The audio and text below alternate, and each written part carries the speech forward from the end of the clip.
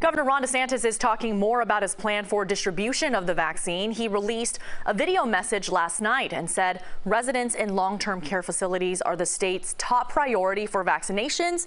That is because they are at the greatest risk. Second will be healthcare workers in high-risk environments, followed by people 65 and older or people who have pre-existing medical conditions.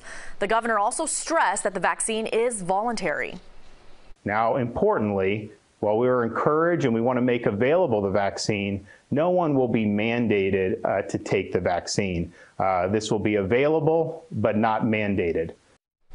The governor believes the first vaccinations will happen this month, and as more vaccines get approved, it will be distributed to the wider population in February.